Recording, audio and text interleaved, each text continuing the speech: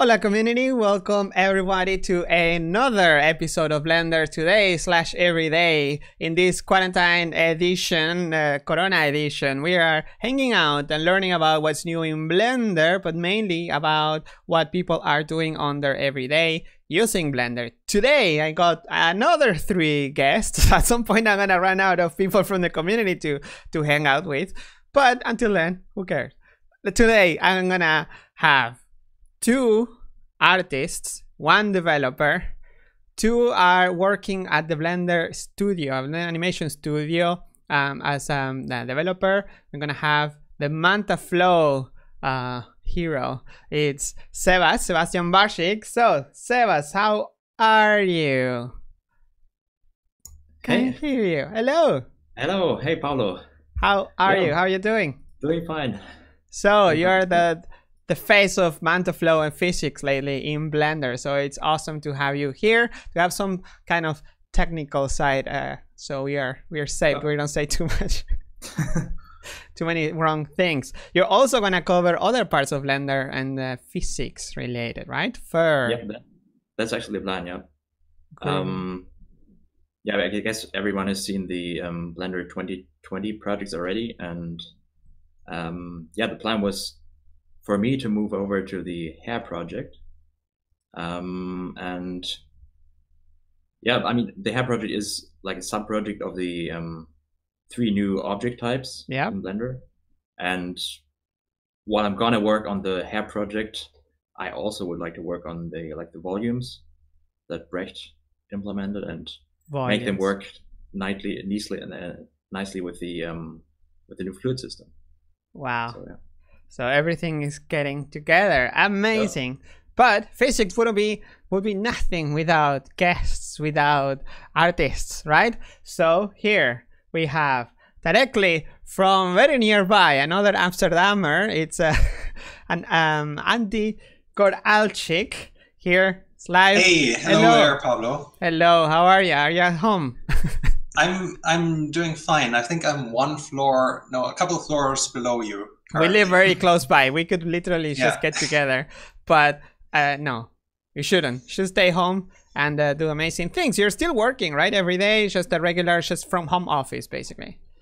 Exactly. We Francesco made sure that we all get our computers and our workstation at home, and we have all the technical things sorted out. Currently, it's the 2nd week that we're actually doing this, and yeah, so far it's going very, very well. We're still working on our film project Coffee Run, which hopefully in a couple of weeks it'll be done. But couple of weeks. Done as in published, as in live? Published, I don't think so currently. I mean, there's still some technicalities we have to sort out. But I think the main bulk of work, like lighting and rendering, will be done in a couple of weeks. Maybe in a month. I don't know. Depends how things are going. Depends on things are going. The farm is still going, I guess. I mean, the studio is there. The farm is not sick. Yeah, the studio is going, and in theory, the farm is going as well. But the current project we're working on is actually done in Eevee most of the time. Ooh. And so we're actually not doing any farm work. Like in theory, I can render this whole thing on my workstation here. And of course, there are some other things, like we're actually using all the render engines that are possible in Blender. We're using Workbench to output like ambient occlusion and cavity shading. We're using Cycles for Cryptomatte and for object IDs and everything. And then we're using Eevee for the lighting and the beauty paths and everything. And it's a very NPR-based project. So there's a lot of fakery going on, and it's very, like you tweak exactly the colors how you want to have them on the screen, based on the artwork that we have. So it's super non-photorealistic. So do you plan to add like some grease pencil on top of it? Just, I mean, while you're at it? Sure. Yeah, sure. Why not? Everything. Yeah. Wow. Awesome. Well, thank you. Thank you. So this is what you're working on at the moment, and we have other guest, not from Amsterdam this time. We have all the way from Sweden. We have the one and only that he's been teasing us with demos and Eevee, and he's just showing things that we didn't even know that was possible. We have all the way from Sweden, Daniel Bystedt. Hello, Daniel. Hey, Pablo. Hello. How's it going? It's good. It's good. Sick kids, working from home, you know, like everyone else. Yeah. But still having a regular like work life, and you get to do Blender stuff, but maybe it's harder with the kids around. Absolutely. I don't have as much time right now as I usually have, but yeah, I can't wait to do some more personal Blender stuff. Oh. After because you still have your day job, I guess, normal. Yeah, exactly. Family and day job, so it's like you know, kind of squeeze in a little together. bit of personal projects in the evening. In the evening. So besides your art projects, you also now are gonna contribute in like giving feedback and getting more closer with the developers, right? Regarding hair. Yes. That it's so exciting. So you know how I don't know, sculpt gets better because people, and Pablo Vazquez gets feedback on sculpting, but also Grease Pencil got better because the artists Matthias and Daniel are helping out the developers and inspiring. Well, now we got a victim to to take care of the hair and grooming, and also I think Andy, it will be amazing if you can have some input. You've been suffering with hair simulations for so long. Yeah, suffering. I mean, suffering for the greater good, of course. And I think at some point, hopefully, like now, we can get started on a new hair system. So all this suffering will be worth something. Will be worth something. I would even say that at this point that we have the new particle system coming up, there is also no way around it anymore. We need to have a new hair system. Like, there's no way around it. There's no way around it. So. Wow. So, and Daniel, do you have some ideas in particular, because you work a lot with other software, right? Oh yeah. I mean, at work, we do a lot of grooming, both like human hairstyles and, you know, animals, that kind of thing. So I've actually been using Blender quite a lot, even though we're not rendering per se in Blender. It's like amazing the kind of like representation of hair you get in the viewport now with Eevee. So it's kind of my go-to grooming software. So currently in the projects where we use Houdini, I just, you know, export the hair from Blender as an Alembic and then plug it into, you know, Houdini. So it's like super easy to just like do the final stuff in Houdini with the nodes, and then we render. Yeah. Wow. So nodes is gonna be a big part of this new system, you think? Oh yeah, I mean, design it with the nodes in mind, because of this part of the particle nodes / everything nodes.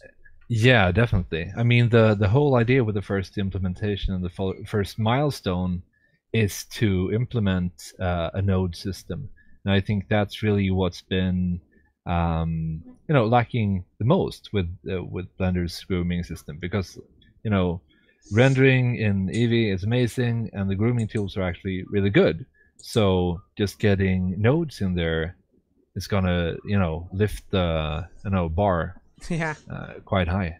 Yeah, and I think we also part of the tools, right? Because one of the nodes, just so like, well, what do you even use nodes for? For example, like shading, for grooming, for actually spawning some particles in certain parts, or for the management, or for like for grooming, like you need a good brush system, I would say. I'm ignorant in this side.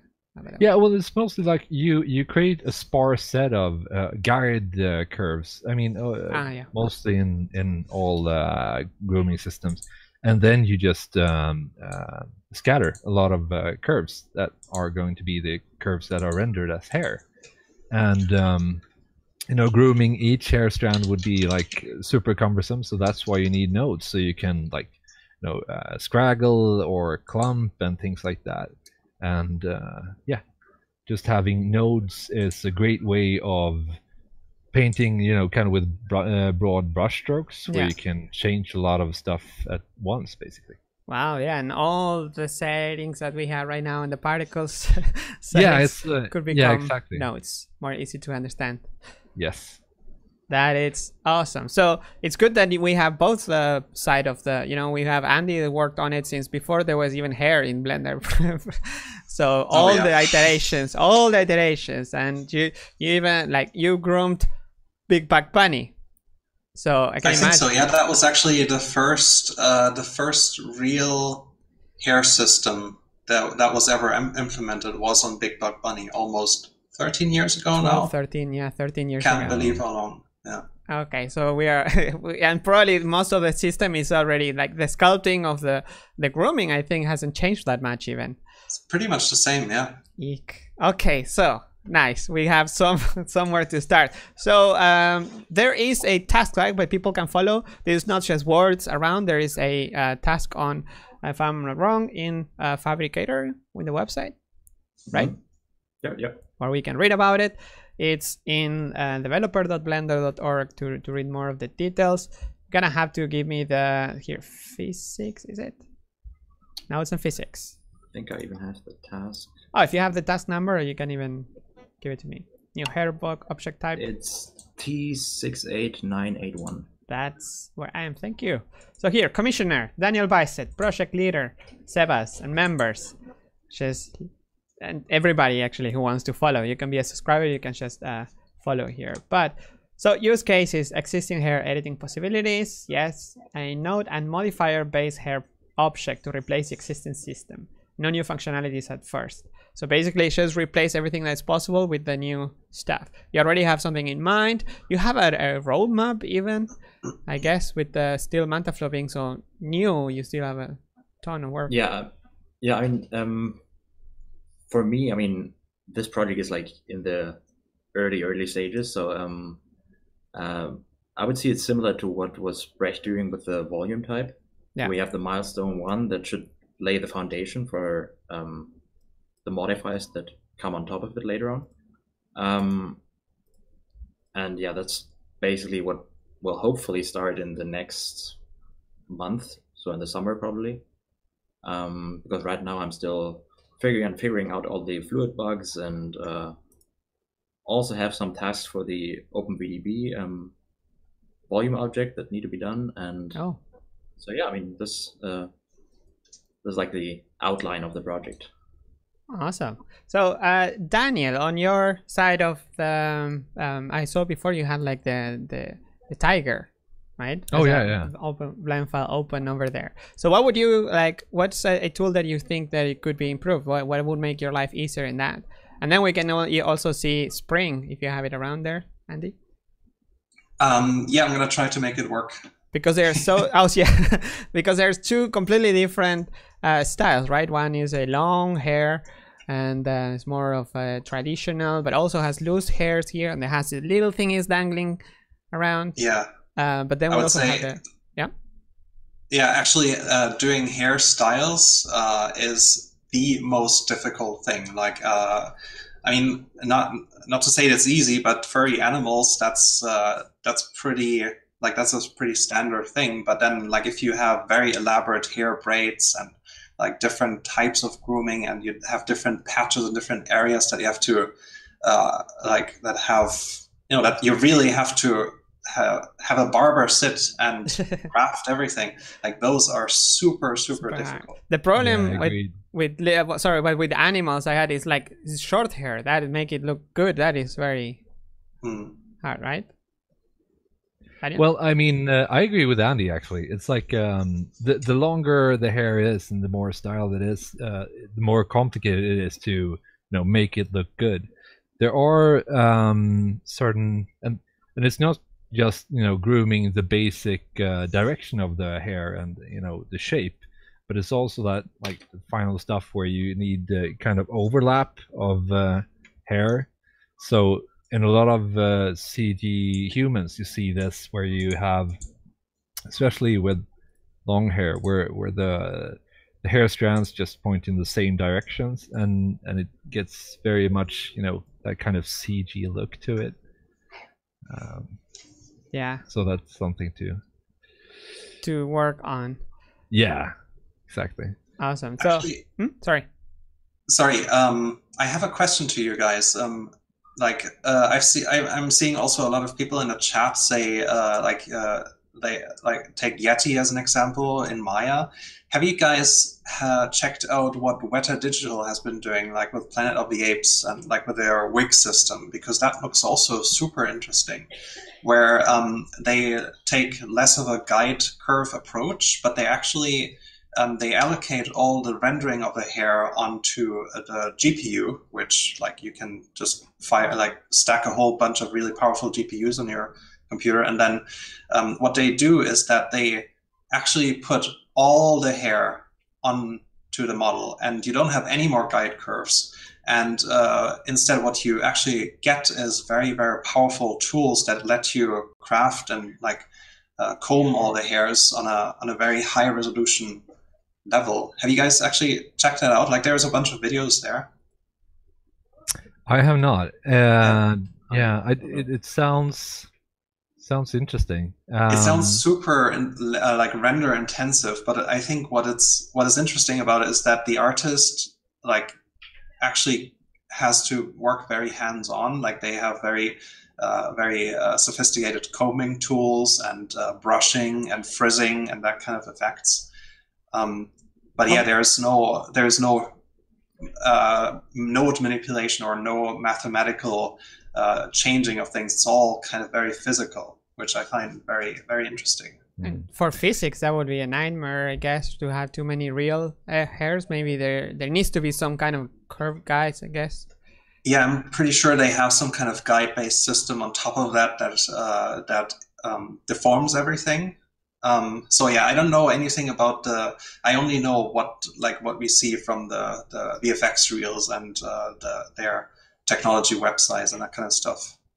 Looks very interesting. Perhaps Weta want to contribute to the Blender. Yeah, maybe they're watching. Oh, maybe. Hello, Weta. I mean, I have to agree with you, Andy, because the node system, and this is also something that especially Jack and we've been struggling a lot, is to find a good way for artists to deal with those nodes, because in the end you might have a huge node network and it's so not intuitive for the artist at some point if it becomes so too big, and you need to have like a more intuitive approach. So yeah. Wow. Yeah, that could actually go hand in hand with the everything nodes and the asset management project. I don't know the full extent to the asset management project, but imagine if you have a complicated node network that someone sets up and kind of expose certain parameters for the artist, you would get more of a simplified version for the artist, where you just push and pull a couple of parameters instead of having a very complicated network.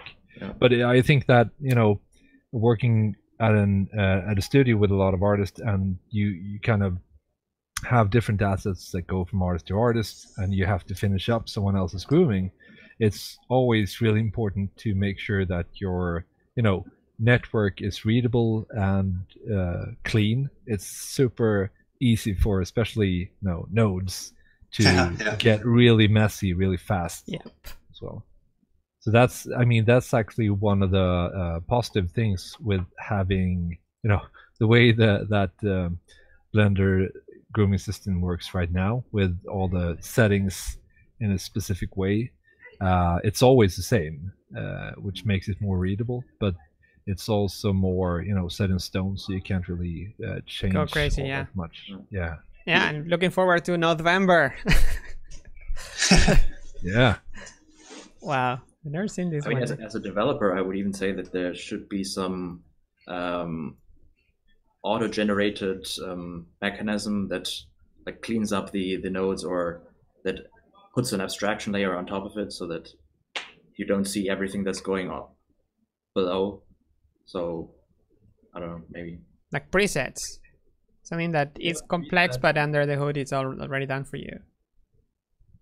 And maybe also the way Houdini is doing it right now, because they also, what I've seen is that they also have some abstraction layers that you can expand if you want to, so you can look deeper into the node network, but you don't have to. Yeah. That's at some point, I think, something that we will have to implement. Yeah, I think it's a good approach. I mean, Houdin is you can really get down into the specific data of putting a specific color or a string even on a specific vertex or a point, and it can easily become very it's a threshold that you have to get over that is quite hard. If you're an artist, you have to spend a lot of time getting into the whole workflow. But once it's there, it's a nice way of working. But I think that would be nice to have nodes, but more approachable for Blender artists. So it's and I think that having presets and things like that would be a way of making it more approachable for artists. Everywhere, everything that it's in Blender right now needs presets. Everything takes from cycles, shaders, even like we need presets for so much. So Andy, did you manage to open the Spring file? Is it even working? Yeah, I do. Let me share my screen. Yeah, I hope I can get it to work. It's been a while since I actually edited this file, and I've just to see a different. Even though this is my work computer, I don't think I can actually groom in real time. And actually, I have to, like, as a disclaimer, Spring has been sculpted and modeled and combed entirely in Blender 2.7.9. So what? This is there's kind of a legacy going on there because we were switching Blender versions in the middle of the project. So after all the character modeling has been finished and the rigging has been more or less done, we had to flip everything over to 2.8, and then all the grooming was done, thankfully, at that point, because at that point we didn't have the whole modifier stack working, and copy on write was a huge issue. But it worked, so, the passage from 2.7 to 2.8. So it did. Yeah. So, for example, what do you think it could? What was the most toughest part of the grooming of Spring, and how would you think it could be better with better tools, with nodes, with? All right, let me just break it down for you guys to see how Spring made. How this all works. I have to delete a bunch of drivers because otherwise I can't unhide anything. Let me just save. Okay, so. Oof. Scary. I'll just sorry, this will get a little bit freaky. Yeah, it's cool. Here we go. Wow. Smeagol, is that you? Gollum. All right, I'll just make the particle panel super big so you guys can see it. I hope this works. So what how this is constructed? Well, first of all, there's a couple of different objects that have hair. There's the main head mesh. And that actually emits all the particles off her head. But then there's additional, sorry, this gets more freaky, but then there's additional emitters for the sides and additional emitters for the eyebrows and the eyelashes, and then the ponytail in the back. And most of the time during production, we actually tried so that we rig the hair objects separately from the meshes, so we get a little bit more control over how we make the hair deform versus the mesh geometry deforms. And so the main hair is just on her head mesh, which gave us a bunch of issues, but oh well, we had to deal with it. There's like the base layer, which just covers everything with hair, so you don't see anything. Like you don't see any. Just is very dense.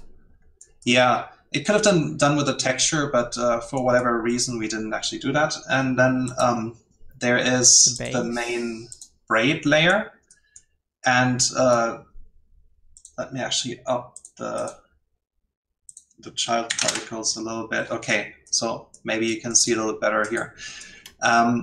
What I kind of rediscovered, quote unquote, for Spring was the simple parents, because for most of the time before on projects I worked with interpolated parents, and on Spring, since we have a lot of braids and stuff that adheres to the parent curve quite a bit, we use simple parents quite a lot. So the base braids are just the let me just split the radius. So they're just these parent hairs, which spawn a bunch of children's, and they follow the parent curve. I hope that makes sense. Kind of, yes. Yeah, and then there is an additional layer for the braids on the side, and those are just... These are the ones that we see, like the main ones, like the hero braids in the front. Yeah, this is just those. Yeah, I'm kind of toggling them on and off here. I hope you guys can see that. And those are also just simple. So the interpolation basically means that they follow the head base geometry.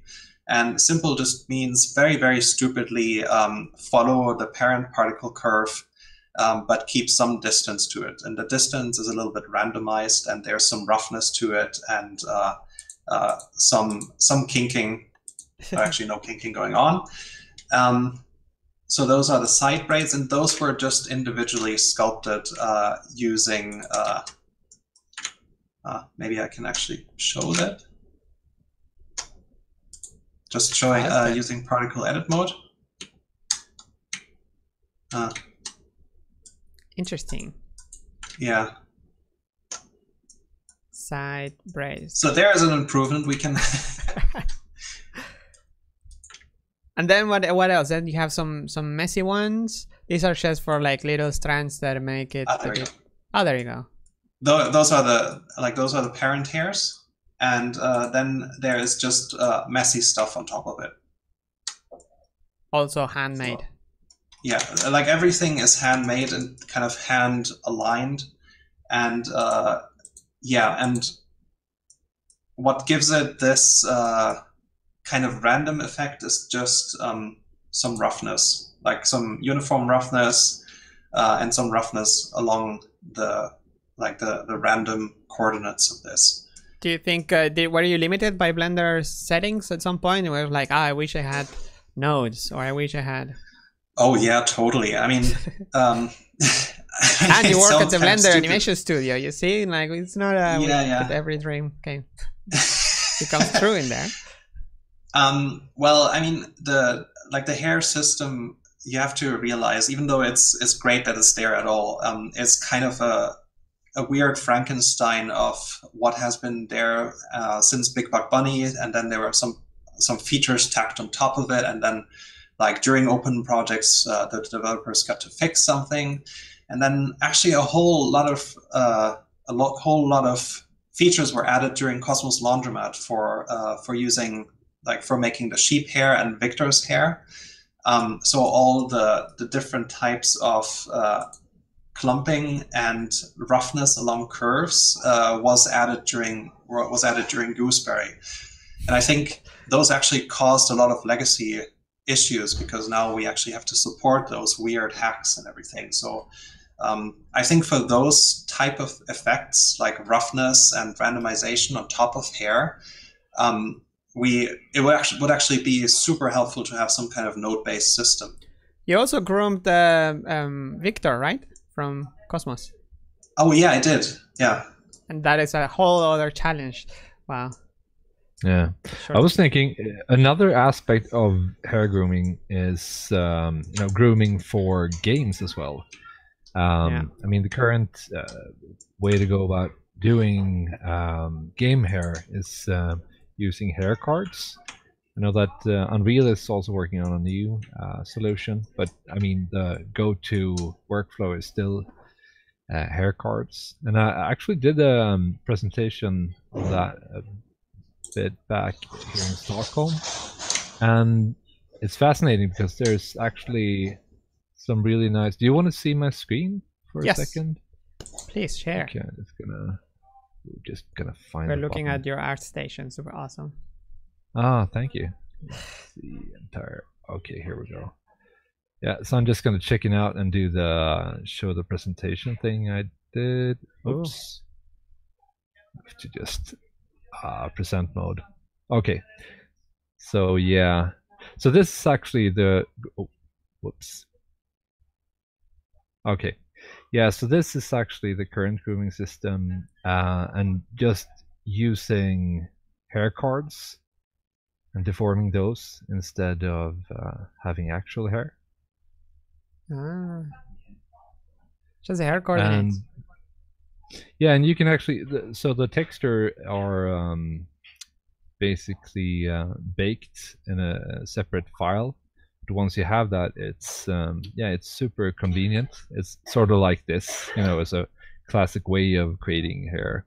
But I do it with this sort of grid, and then in the node editor, it's possible to just use randomization, so you get a random hair hair card texture depending. So imagine that all of the geometry islands are you know, having vertex colors from black to white. Then you can have randomization like this, where you kind of pick a certain part of the texture and put it on the hair cards. And I think something like this would also be very interesting to implement in the new hair system. So it's you can get sort of like the hair curves and alignment and rotation of the hair curves, the hair cards along the growth mesh, because it feels like in general there is not really a fast or very good solution anywhere for working with hair and for games and different software. You make it look so like it's much easier to control. It sounds like less panic. It's more like, okay, it's more under control. It looks.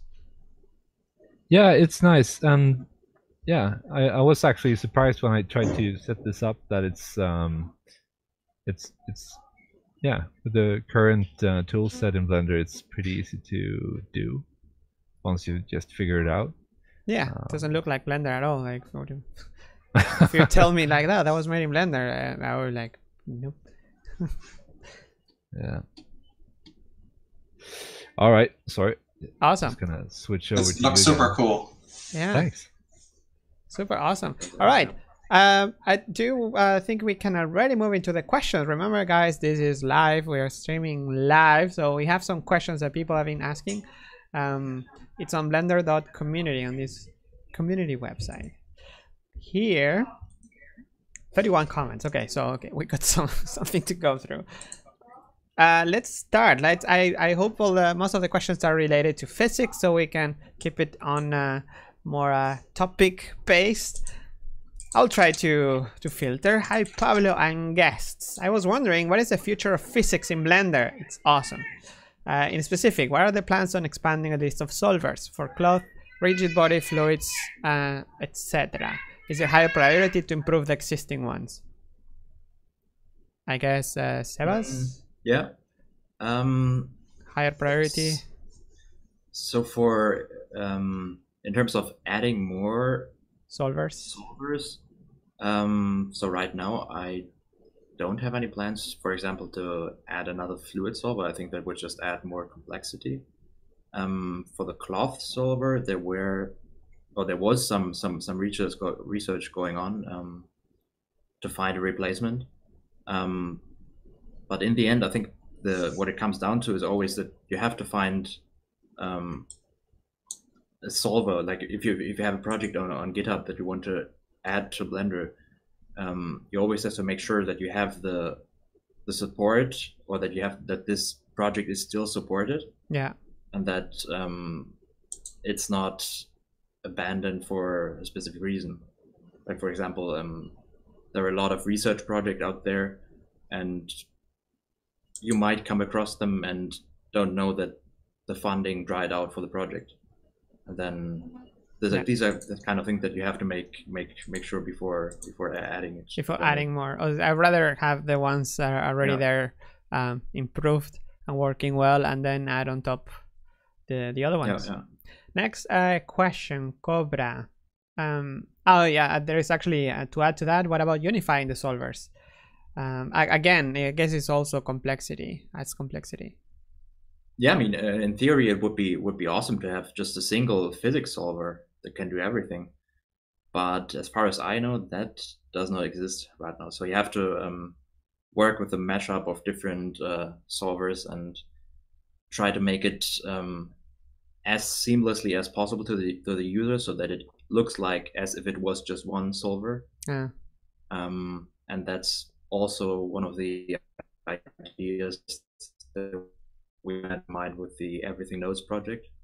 That in the end, it's just this one system, and just you can do air, fluid, and maybe the fluid interacts with the air and physics and everything nodes. Literally everything nodes. Okay, next question. Hi, this is more of a rigging question, so I don't know if it relates to that, but let's go through it. How do you guys rig a character with multiple parts? The problem is that if you have different armature modifiers on high resolution meshes, that impacts performance. Also, having armature as a self-contained object from other objects is really restricting. Wouldn't it be better to make them on the same global level like other DCCs? I guess, yeah, you know more, Daniel. Yeah, I mean, it's always easier to, when you're working in production and you need to transfer hair between different characters or reuse it, it's always easier to have like a hair cap. So you have an invisible mesh on the head of a character, and then you can just pull that out and put on, 10 other characters, that kind of thing. And the way you would go about like copying, basically it's pretty easy. You just copy the modifiers if it's bound to a skeleton, like an armature, and you just copy the weights basically. It gets a bit more tricky if you have, for instance, like eyebrows. Then if you have a lot of shape keys, that is usually not driven by the armature itself, but sculpted shapes. And then you would need to transfer those shape keys over to the mesh that is where the eyebrows are scattered from, and that adds a whole lot of complexity. And there are add-ons and stuff like that where you can transfer shape keys and things, but it would also be nice to have as a tool in Blender itself. Yeah, I think the question also said about the performance. Yeah, it impacts performance to have different objects, so I'd rather have less objects. But I think that's not even related to the fact that an armature is a self-contained object. I think the armature being a self-contained object actually helps with making rigs more stable. I always hear that Maya, for example, doesn't have has like bones are their own thing, like different objects. They don't have a container. Yes. And I always hear rigs breaking. So what? Is it true? I don't know. That's what I hear. I never tried that software myself, so I can't really say it. But I heard that actually having an armature as a container of bones, it's a good thing to have, because it's an object by itself, so you can have modifiers, can have a lot of benefits also for organizing. Next question, James asks, hi guys, I thought I would get this question early. Do you think it would be possible for Blender to have some sort of shell and finning mechanism for fur, similar to those that can be written in C++? Shell and finning. Shell and finning mechanism. Not familiar with that. You guys familiar? Maybe it's more technical. Sebas, have you ever heard? Does it basically mean that you have some kind of shell geometry and then you grow the hair inside that, maybe? Maybe. But it sounds like it, but I'm not familiar with the concept. I mean, I think that like for hair, actually for hairstyles, that would be super cool. And also for other things that are not hair related. But I think that whole thing ties into the Everything Nodes domain, because once you have a node you can make a node to do anything. So yeah, it would be super helpful in that regard. For example, if you have, let's say you have a tree, you have tree branches and they're also growing inside a mesh and they have some kind of dependency with other object. Would be super cool. That would be super cool. And yeah, that fits with the everything nodes, right? Like fitting all kinds of object data types with each other and being affected by one another.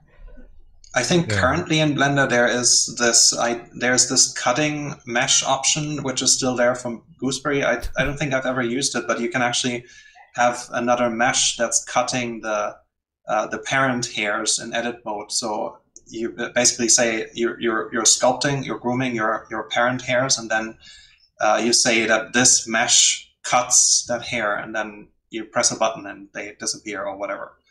I think that's there currently. But nothing very sophisticated. Not very. Thank you. Next question by Damian Winichenko. Hi, Pablo, Daniel, Andy, and Sebastian. You rock, guys. I know that it's almost senseless to expect something like position-based particle simulation or finite element method implementing in Blender in the nearest future. Although there are some little improvements that could make complex setups much easier with the current physics system. Number 1, multi-object physical properties assign or change. Number 2, multi-object constraint setup. Number 3, better support for 1D simulations like a rope or a wire. Better support for non-manifold geometry. Allow non-polygonal geometry to be a target for surface deform modifier. I use this method as a rope, wire, CAD's approximation for high poly objects. Live long and prosper. You too. But I guess it's much more technical. Sebas, you know, or what actually the initial question? What was the question? I know that it would be to expect something. It's almost senseless to expect something like position-based particle simulation or finite elements method. Do you think it's even possible? Is that position-based particle simulation? I mean, because he's talking about finite element methods, so I think he's referring to all the method that they use in the engineering software. Okay. So implementing a Blender in the nearest future, although there are some little improvements that could make complex setups much easier. So all I can say basically is that as of now there are no plans to develop anything for FEM, and so I guess this question is like a suggestion, maybe, or just to keep it in mind. Sorry? Just a suggestion of things that would be nice to have. Yeah, I mean, obviously, it would be super nice. Yeah.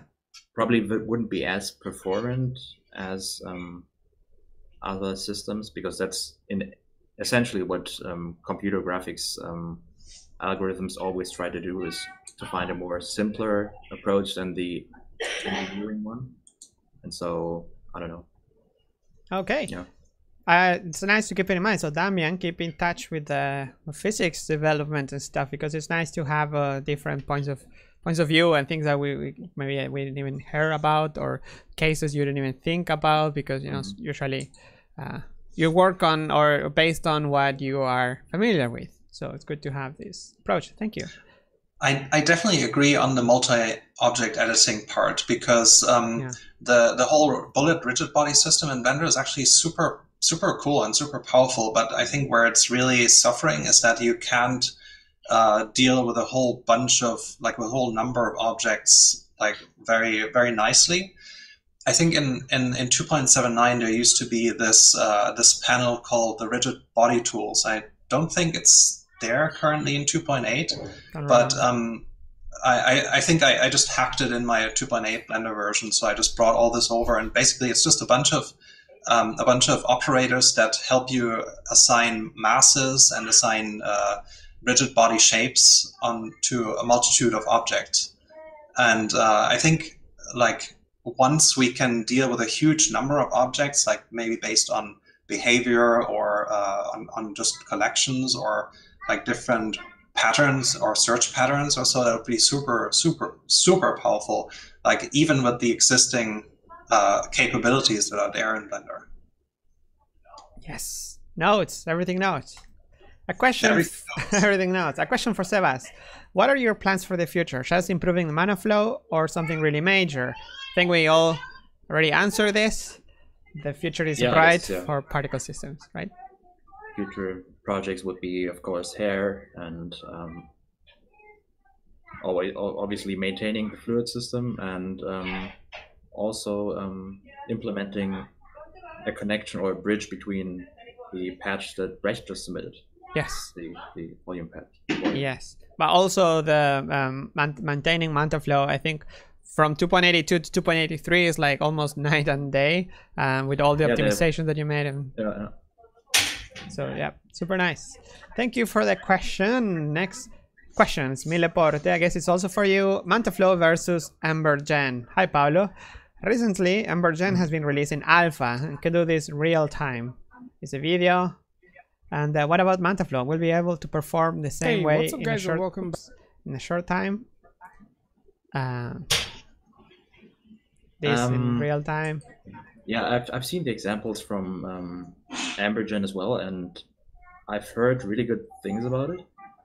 And as far as I know, and I think he's also answering it himself, it's running on the GPU, yes. And so that's, I guess, I haven't seen the code, but I guess that's the reason why it's able to run that quickly or in real time even. But is that something that's going to happen in Mantaflow? No, I don't see that happening. Okay, bonus question. I find to set up a rigid body constraints is not so intuitive. Set up rigid body constraints, not so intuitive. I think a lot of people will agree with that. But oh yeah. But again, everything nodes. Yay. Next question. Jorge Zombie asks, hi Pablo, I'm a little lost in the everything nodes reach and scope. I'm not even sure what the project touches physics, but I didn't dare to ask this in the Grease Pencil and Sculpt videos.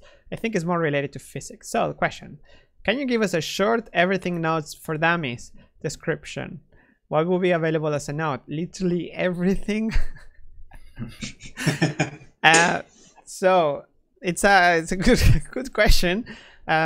I guess everything node is like the Animation 2020 project, that there's not just a one project, it's like all kinds of projects that touches the everything nodes part, right? I think everything nodes, it's an ambitious name, but it kind of is everything nodes, from the particle systems to like well, now we have, of course, cycles is already there, but the compositor, the modeling, maybe parametric modeling could also be part of that, modifiers, rigging, physics. It really sky is the limit, but it's a very, very long project. So it's like animation nodes, for example, that it's I agree, and I think the first use case for people to work with it will probably be the new particle system. Yeah.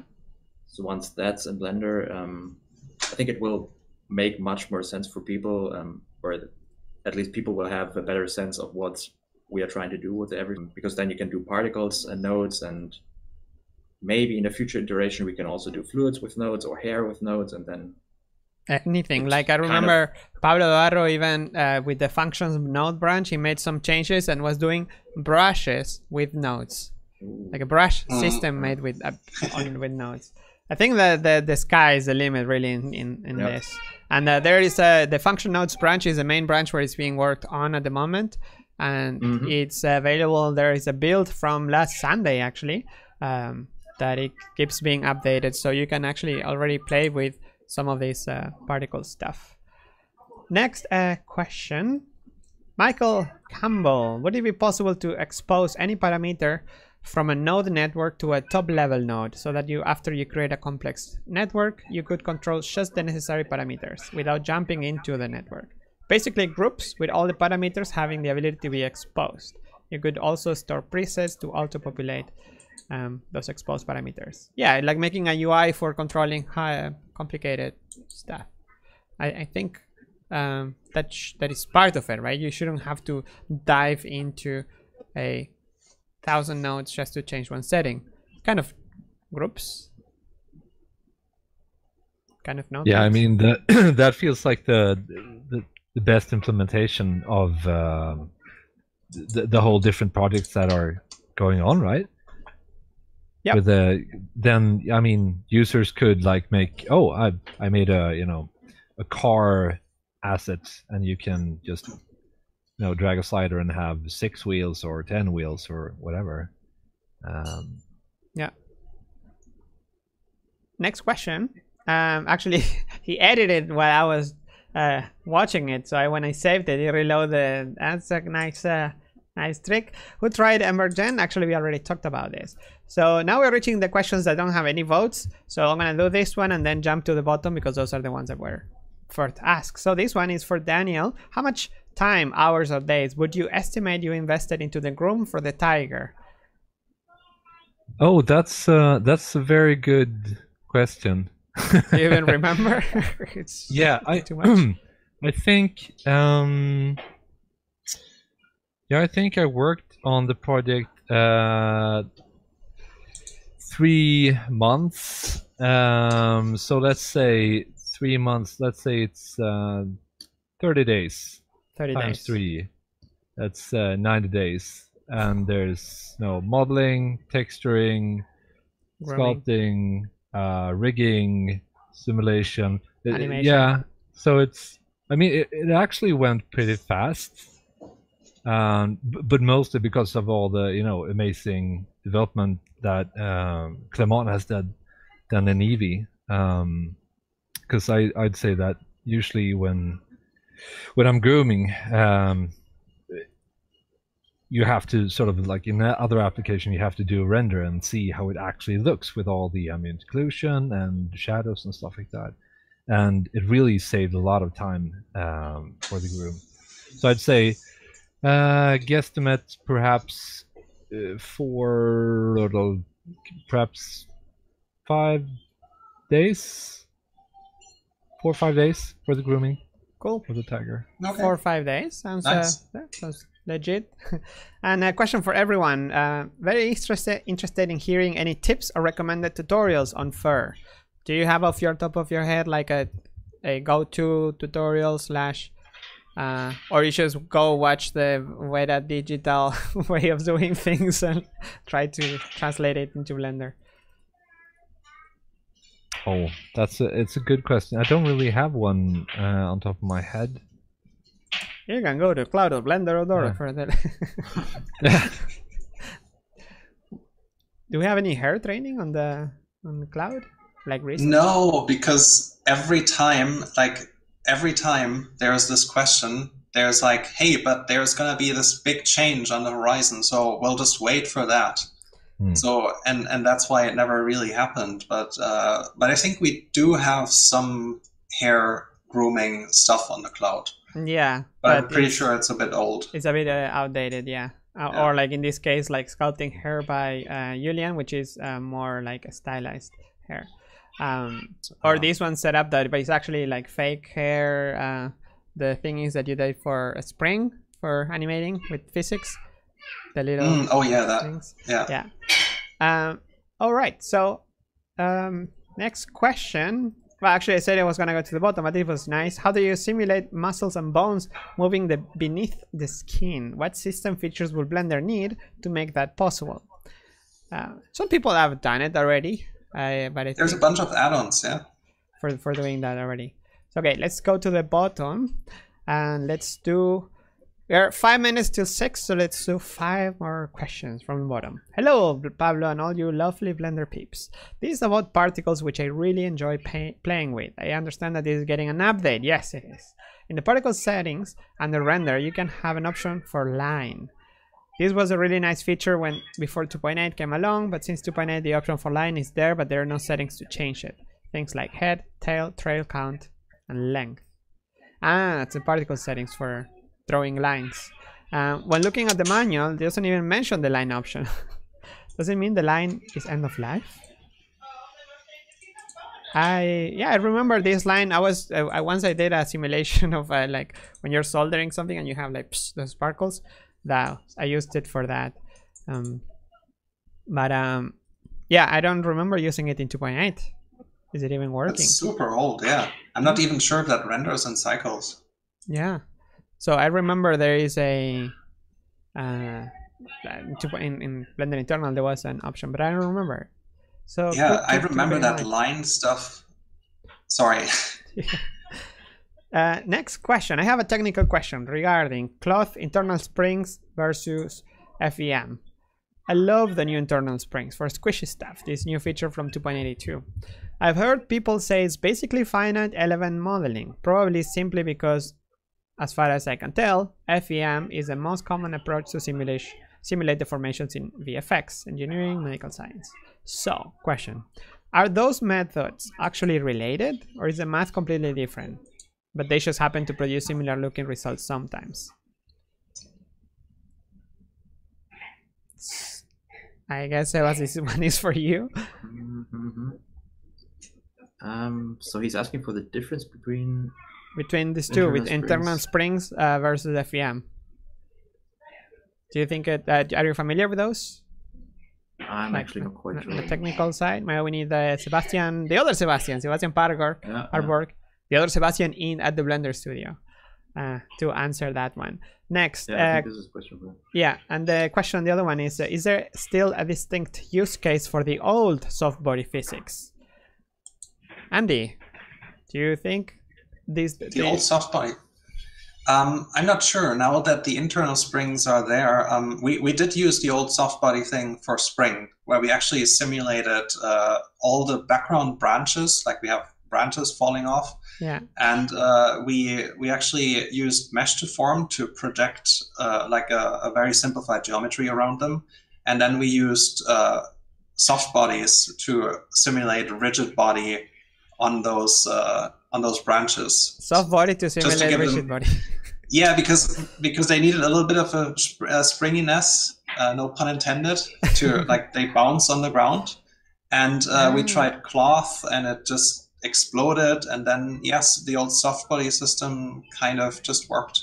But I think now the new internal, like the internal spring system, would actually be a replacement of that. Yeah. Awesome. All right. So there was 5 for number 3. Question number 3. Sebas, how straightforward was integrating Mantaflow into Blender? Did it help that it was made part of the Blender code base itself? Would it be better just as an add-on, or how straightforward? So straightforward. I mean, I wouldn't say like any physics project is everything but straightforward, so it's always a challenge. It's not like this weekend I'm gonna just add a new physics system. Replace, not add, replace even. So it's always a struggle, but you have to find your ways around it. And the question, did it help that it was part of the Blender code base? I would say yes, because there are certain function calls that are only available in the actual Blender code base and not in the add-on. So that's actually quite helpful. Yeah, because his question says that there is a lot of great open source code that can do already amazing things, and keeping it modular seems like a good design in general. Not like integrating. Yeah, I would say it's good to have both approaches, as we have right now. We have the Python API in Blender, which is quite nice. But then on the other hand, I think it's always good to have something that works out of the box, so that users don't have to fiddle with some plugin. Yeah. So that Blender has at least one good fluid simulator, for example, or one good cloth simulator. Yeah. And if there's an additional add-on that can do feature X better, then I mean that's great. Yeah, and also it keeps the Blender code base a bit lighter if you don't implement those. Like somebody mentioned yesterday in another live stream that I had the OpenCV for doing some calculations from detection and stuff, but the size is like 200 megabytes. So Blender will go, if this was implemented, like the whole thing, from 200 to 400 megs. It would double in size. Yeah. But of course, you don't always need the whole thing. But next, it's also part of the same question. Any library software projects that you would like to interface with Blender, like physics, machine learning? Any library that you think is like, that would make a good fit? I don't have any particular libraries in mind, but I like what he's saying about machine learning based smoke simulations. Yeah, because that's actually something that I think will be very interesting in the future. That would also make it heavier. Yeah, so any library that is able to do these kind of simulations would also be interesting for Blender. So yeah, and let me just say that having Mantaflow fluids and bullet rigid bodies and cycle rendering just looks more legit than no-name homebrew code hidden away in the Blender repo. Yeah, but that's just like PR. Next question, Sebas, again for you, you're popular boy. Why were there so many bugs in Mantaflow right in the official 2.82? That's actually a good question. Is if we had the answer, feel free to say like no user testing, or like if developers had the answer to why is there this many bugs in this piece of software, I mean, we wouldn't have the bugs. So we always do our best, but like, yeah, if stuff gets complex, it's just happens. Yeah, and also remember, guys, to test like as in people, users, to test, report. That is the way to make things always more stable. And next question was number two. Hi guys, I have two questions on Mantaflow. In the liquid panel, there is a simulation method, but it's only flip solver, and there are other methods. Are there other methods you want to add besides flip? Yes, there are. There's actually a method called APIC. I think you can just Google it, APIC, and that would be really interesting to have for API. For APIC. APIC fluids. And then yes, search for fluid or simulation. Yeah, simulation. Then, okay. So this is something that will be added in the future, yes. So that's why I added the option for it. And is there any plans to add CUDA integrations in Mantaflow? Not right now, no. And the last question by Paolo. I really appreciate the new fluid simulation documentation on the Blender manual. Who made it? This boy here. He not only made the Blender Mantaflow integration himself, but also the documentation. How good can you have it? Like, come on, that should be the artist's task to write documentation. I mean, I really have to say, like, it's super nice that you took your time to write the documentation and also to make those pictures, because, like, at the end of the day, that's what you need, like, as a reference. Because you like those, like sometimes there are these buttons that don't like they say something very weird and you don't know what it's doing. So it's actually very cool to have something visual. Yeah, I think this is something that I think we developers also have to focus much more on, that the documentation goes hand in hand with the development. So as we add new features, documentation needs to be updated. So. Awesome. Thank you very much. And I think that was yeah. Like let's clap. And the last actually that was the last comment. It will be also wonderful to see an official video course on the Blender Cloud to better learn the best workflow. Just an idea. I think that was for us, Andy. Well, anybody, if you want to make a tutorial and donate to Blender Cloud, you're more than welcome. And Daniel, I really learned so much from your Blender conference speech. Thanks. So you got the fan here. Yeah, I'm happy that it's helping someone out. Yeah, it's on YouTube, right? Oh yeah, and Annie's talk as well. It was a lot of yes. Yeah, it was a really fun time coming down to Amsterdam and meeting everyone. Yeah, you're coming back if it's possible. Oh yeah, I hope. It's like once you go there, it's hard to imagine not going the next year.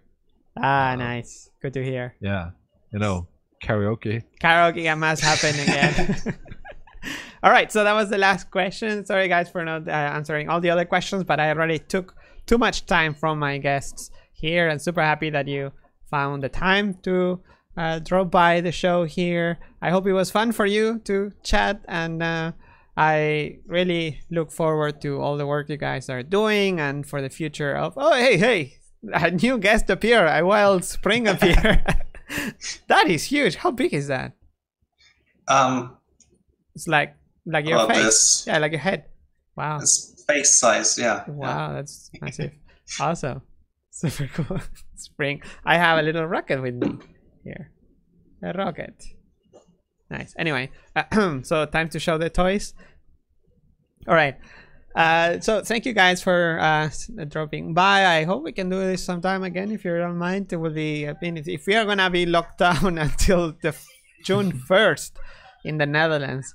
June 1st is the so far the end of the quarantine. So I will try to find more guests, but I might have to call you again at some point.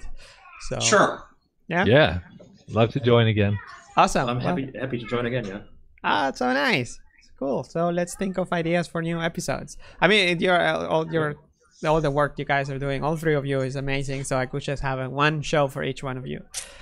You are amazing, Pablo. You. All right. Well, thank you, guys. I will have to say goodbye to you, but I will talk to you very, very soon online. Thank you, guys, here. Yeah. And I will. Bye-bye. Bye-bye. Okay, cheers. Bye-bye. See you. Bye-bye. See you.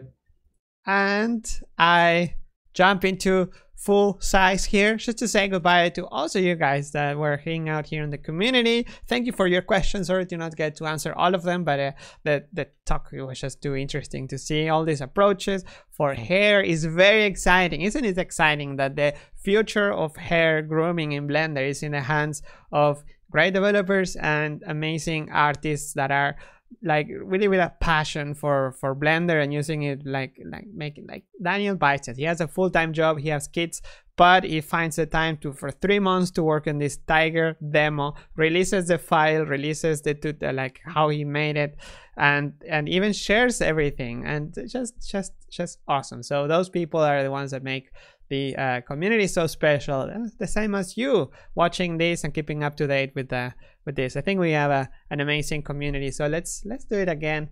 Tomorrow I have an NPR special, NPR show. The author of the current splash screen 2.82, the Deuce, is gonna be with us, and Janine also gonna be with us, who recently had a tweet that went super viral. So stay tuned for NPR talk tomorrow on this channel, same place, same time. It's been a pleasure. In 5, 4, 3, 2, 1, I'm gonna say goodbye and see you tomorrow. Take care, wash your hands, stay home. Bye.